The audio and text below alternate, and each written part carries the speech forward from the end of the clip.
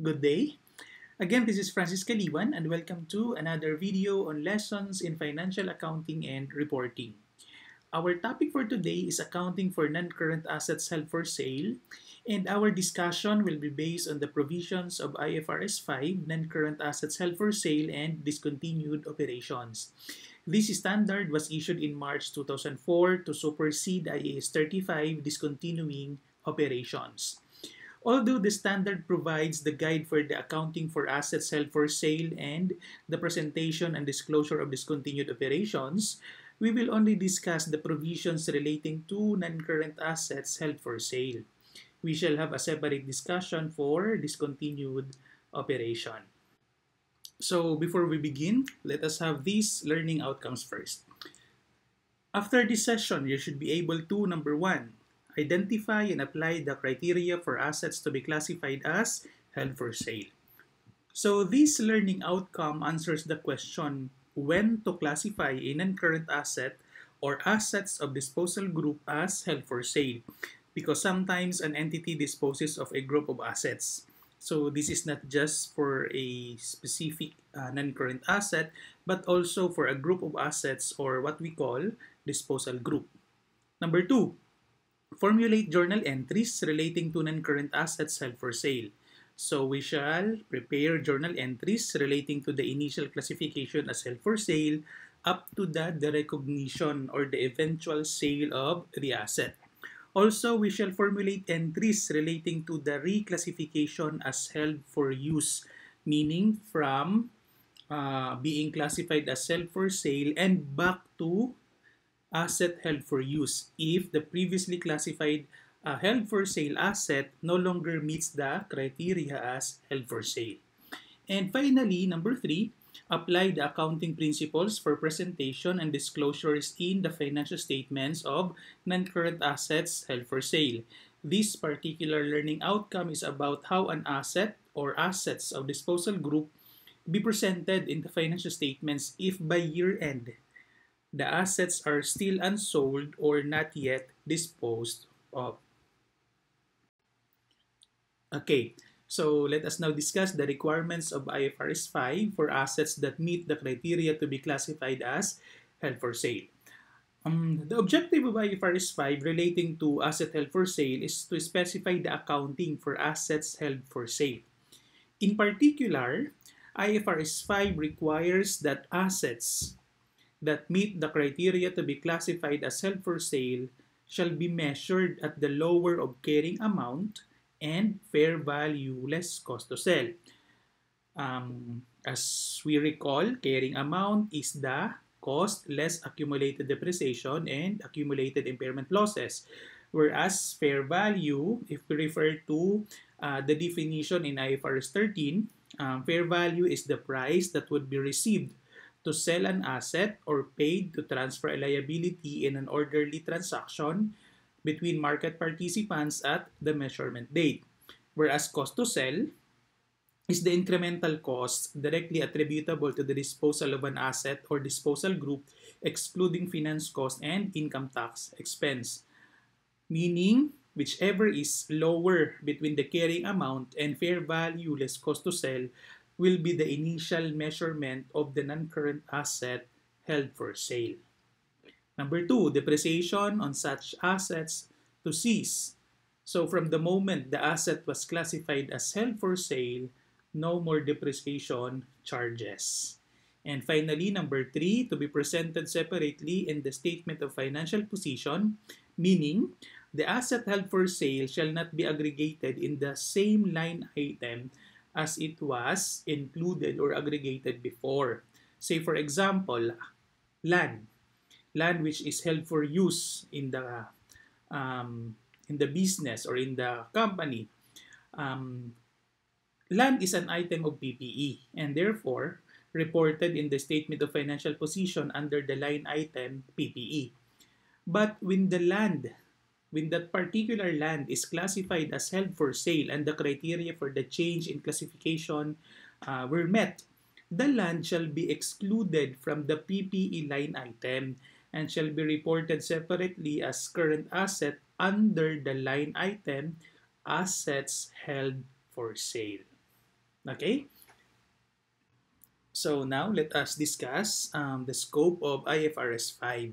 Um, this is very much important for us to know what are the assets that are being scoped out from the measurement provisions of IFRS 5. So IFRS 5 does not apply to the following assets which are covered by separate IFRS, either as individual asset or as part of disposal group. So number one is deferred tax asset, simply because deferred tax asset um, cannot be sold. Assets arising from employee benefits, or what we call plan assets.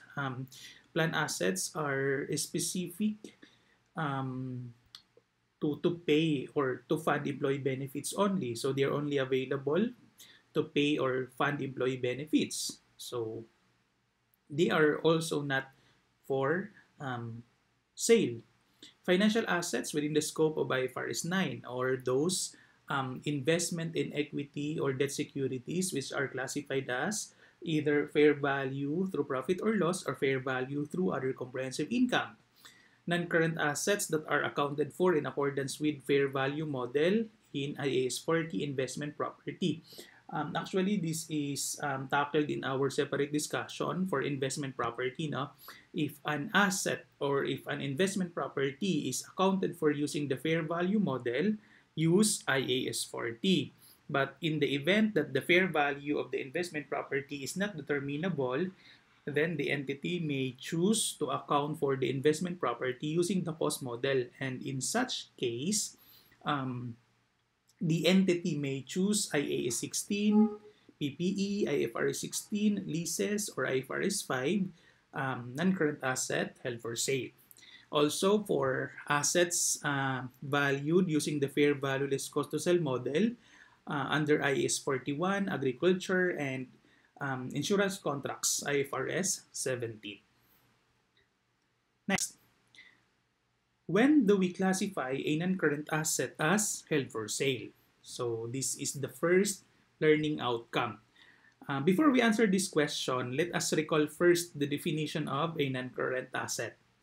So for assets classified according to liquidity presentation, which is the most common way to present assets in the statement of financial position, non-current assets are assets that include amounts expected to be recovered more than 12 months after the reporting period. So non-current assets, amounts expected to be recovered more than 12 months after the reporting period. Now, to answer the question, if the carrying amount of the non-current asset or disposal group is recovered or recoverable through sale rather than through continuing use, then sound mind would dictate that the non-current asset or disposal group shall be classified as held for sale.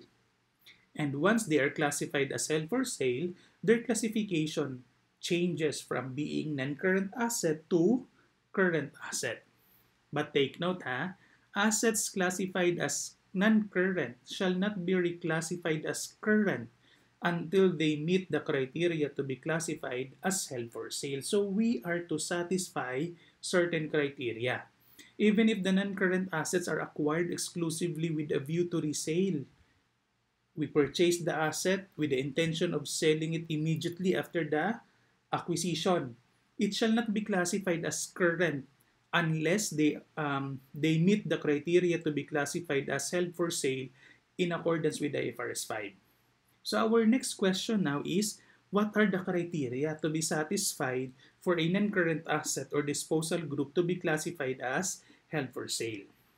Okay, so we have two criteria to be classified for a non-current asset to be classified as held for sale. Number one, the asset or disposal group must be available for immediate sale in its present condition, subject only to the terms that are one, usual, two, customary. So those are the keywords for sales of such assets or disposal groups. Number two, the sale must be highly probable. Now, when can we say that the sale is highly probable?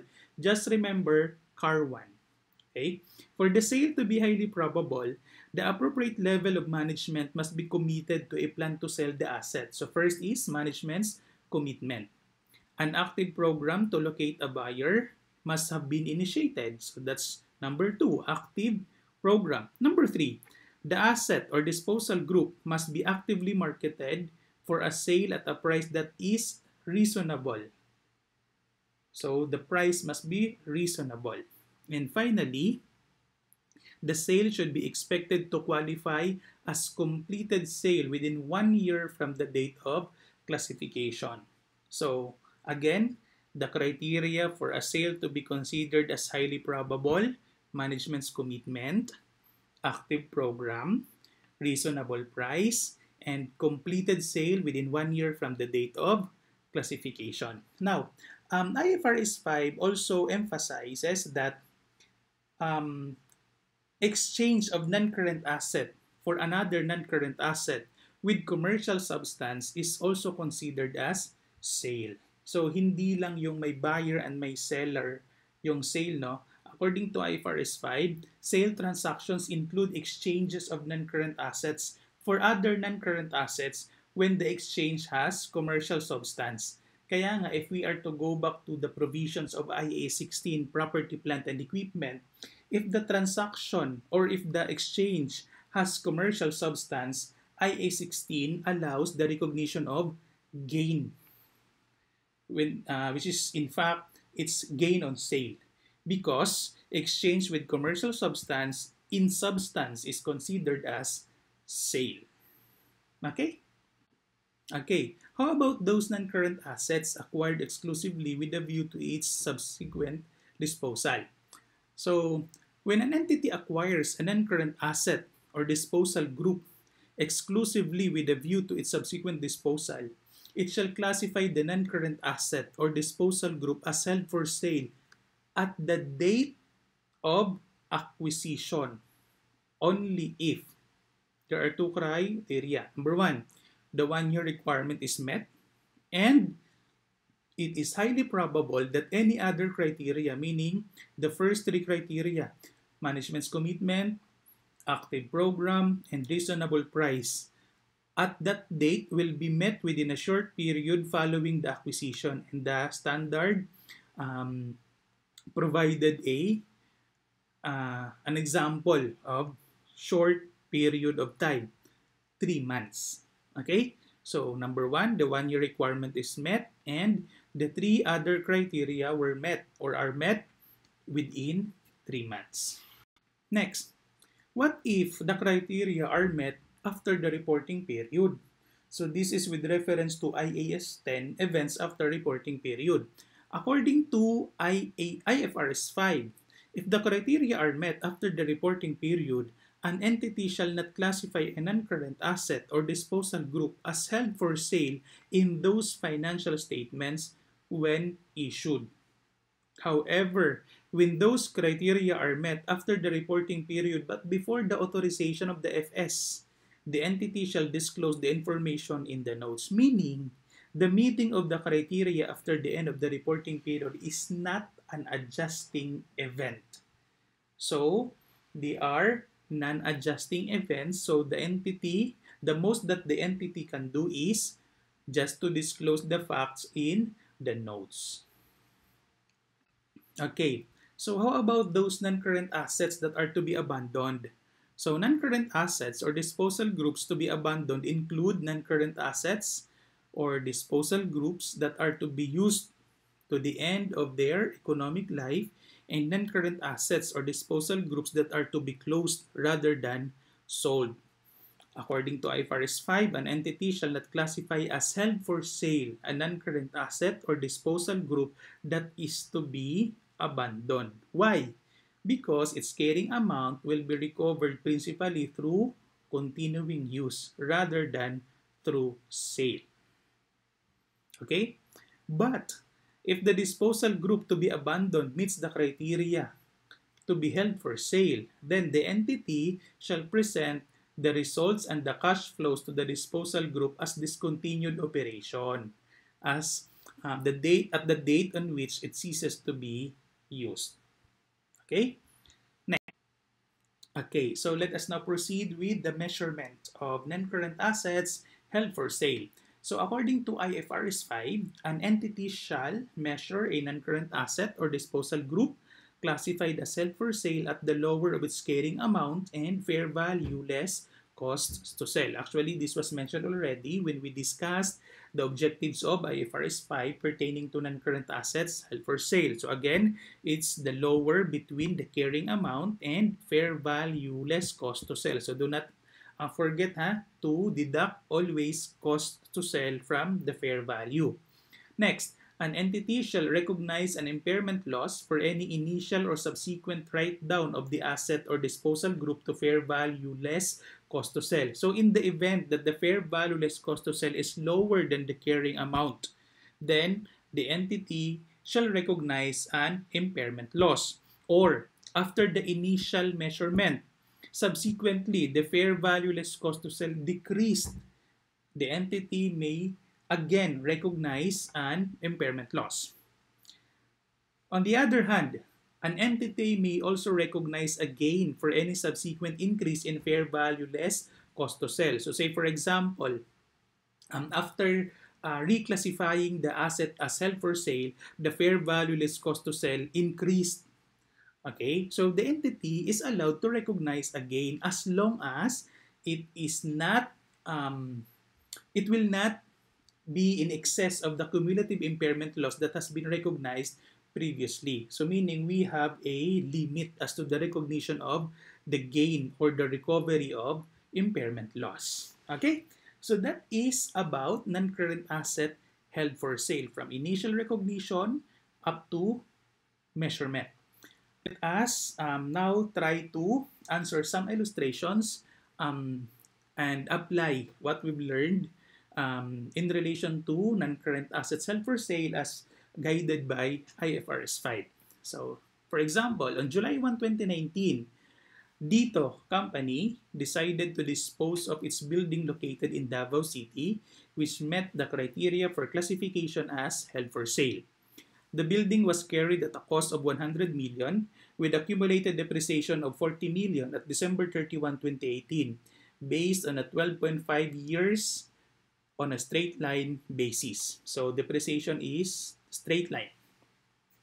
Dito Company estimated that it could sell the building at its fair value of 50 million with estimated selling cost of 4 million. So by July 1, we shall compare the carrying amount and the fair value less cost to sell. Whichever is lower will be our initial measurement of the building held for sale. On December 31, 2019, the building had not been sold, but market conditions indicated that there had been an increase in the fair value to 54 million. So according to the previous slide, an entity may recognize or shall recognize either impairment loss or recovery of impairment loss depending upon the movement of the fair value less cost to sell. But as you can notice, on December 31, 2019, only the fair value is mentioned.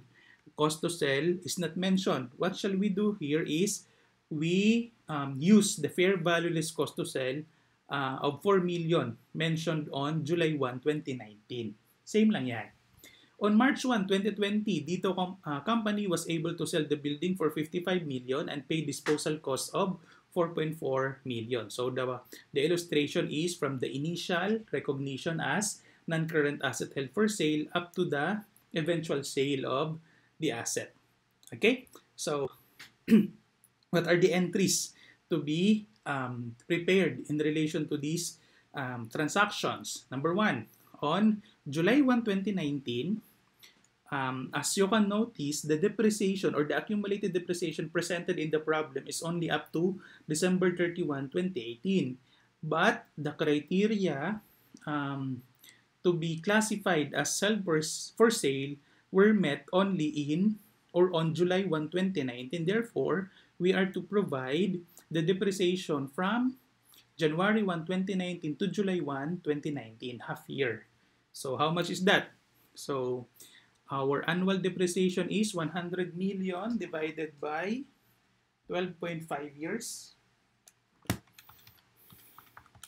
It's 8 million per year. So January 1 to July 1 is half year. So 4 million. So debit depreciation expense of 4 million and credit accumulated depreciation of 4 million.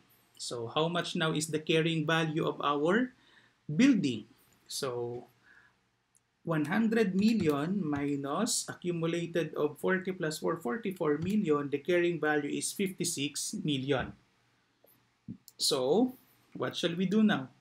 On July 1, 2019, we shall derecognize the cost of the building, which is 100 million. So, credit building of 100 million and debit the accumulated depreciation of 44 million. That particular entry is for the derecognition of the building as PPE.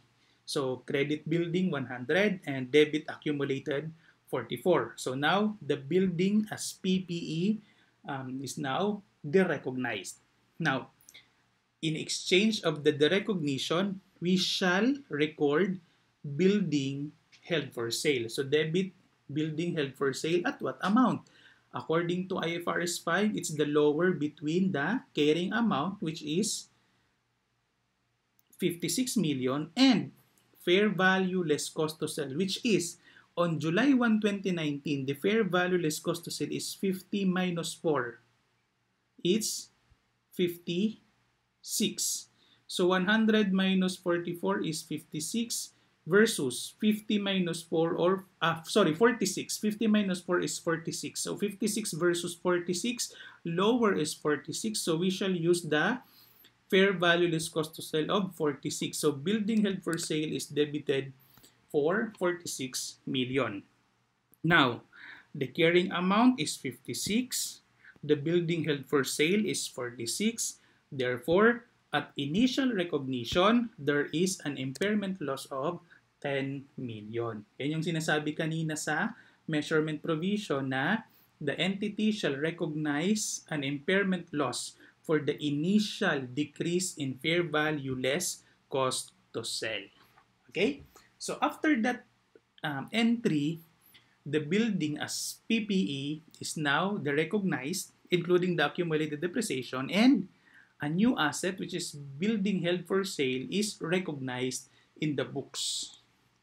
Next, on December 31, 2019, the building had not been sold. The market conditions indicated that there had been an increase in the fair value to 54 million. As I've mentioned, we shall use the 4 million cost to sell given on July 1, 2019. So, in effect, our fair value less cost to sell on December 31, 2019 is 50 million as against our fair value less cost to sell on July 1, 2019, which is only 46 million.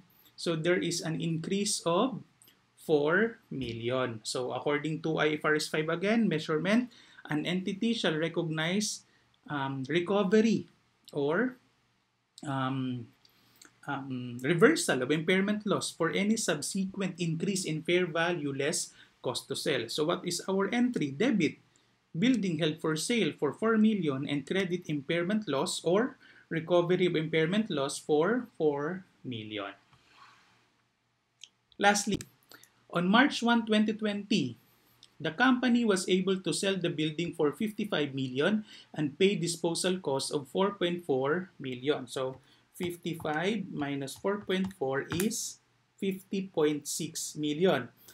So we shall debit on March 1, 2020 a cash of 50.6 million. And what is the credit? Of course, the building held for sale. And what is the carrying value of our building held for sale? Initially, on July 1, it's how much? 46 million. And on December 31, recovery of 4 million. So, the carrying value of our building held for sale as of March 1, 2020 is 50 million. So, credit building held for sale for 50 million. And therefore, we are to recognize a gain of 600,000. Okay? So, that's it for the sale of non-current asset held for sale from initial recognition up to the sale. Final topic, reclassification as held for use. So, what will happen if the previously classified asset held for sale is reclassified as asset held for use? So the entity shall measure a non-current asset or disposal group that ceases to be classified as held for sale or ceases to be included in a disposal group classified as held for sale at the lower of.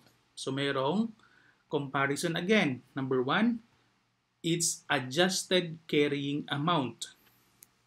When we say adjusted carrying amount, it's the carrying amount before the asset or disposal group was classified as held for sale, adjusted for any depreciation, amortization, or revaluations that would have been recognized had the asset or disposal group not been classified as held for sale. Meaning, if the asset which was classified as held for sale was not classified as held for sale, how much supposed to be or supposedly is the carrying amount now? That is the adjusted carrying amount.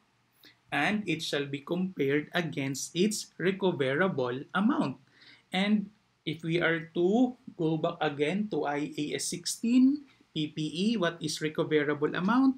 Recoverable amount is the higher between fair value less cost to sell and value in use. In layman's term, an asset may be recovered through either using it, that's why we consider value in use, or selling it, meaning fair value less cost to sell. And whichever is higher, that's the recoverable amount. Diba? Kung saan yung mas malaki, yun yung gagawin mo. If mapapakinabangan mo siya by using it, then use value in use. If you can recover it through selling it, then use fair value less cost to sell. So, recoverable amount is the higher between fair value less cost to sell and value in use. So again, if the entity, say for example, if the entity decided not to sell the asset but to use it, continue using it after classifying it previously as held for sale, the entity now decided to use it again. So reclassification as held for use. What is our measurement? Lower between adjusted carrying amount and recoverable amount. Okay, so let's use the previous example. Okay, so let us try to apply the provisions of IFRS 5 pertaining to reclassification as held for use through this illustration. Actually, I've used the information pertaining to Dito Company for July 1 and December 31. I've just changed the last paragraph. So here's the twist. On July 1, 2020, the asset had not been sold and Dito Company decided to use instead the asset in its operation. At that date, the building's value in use was 43 million while its fair value less cost to sell was 41.5 million. So going back to the provision of IFRS 5, on the day the asset which is classified formerly as held for sale reclassified as held for use. Okay, so the measurement will be the lower between the adjusted carrying amount and the higher between fair value less cost to sell and value in use, or the recoverable amount. So the first thing that we shall do here is, as of July 1, 2020, let us compute the adjusted carrying amount. So again, cost natin is 100 million less accumulated depreciation as of July 1, 2020. How much? Again, as of December 31, 2018, it's 40 million and 8 million per year. 100 divided by 12.5 is 8 million. How many years have passed from December 31, 2018 to July 1, 2020? It's 1.5 years. So 8 times 1.5 years is 12. So additional 12 million accumulated depreciation since December 31, 2018. So it's 52. So again, cost of 100 million less accumulated of 52. Our adjusted carrying value as of July 1, 2020 is 48 million. As against recoverable amount, which is how much? 43 and 41.5. Higher is 43, value in use, so we shall use 43. So lower between adjusted carrying amount of 48, and value in use of 43, we shall use 43. Okay? So our first entry is to derecognize the building held for sale account. So credit building held for sale for its carrying amount of 50 million. That's the value as of December 31, 2019, right? 54 fair value less 4 cost to sell. After recognizing the building held for sale, let us now recognize again the building account. So original cost is 100 million. And again, the measurement must be how much? 43 million. And for us to have a 43 million building account, we shall credit the accumulated depreciation by how much? By 57 million. So net 157, it's 43. So again, pag ninet natin yung entry na yan, the building account is 43, whereas the building held for sale account is 50. So what's the difference? The 7 million, it's called impairment loss. So another impairment loss for 7 million. Okay? So that's it. Thank you. And I hope you've learned something. That is the accounting for non-current assets held for sale.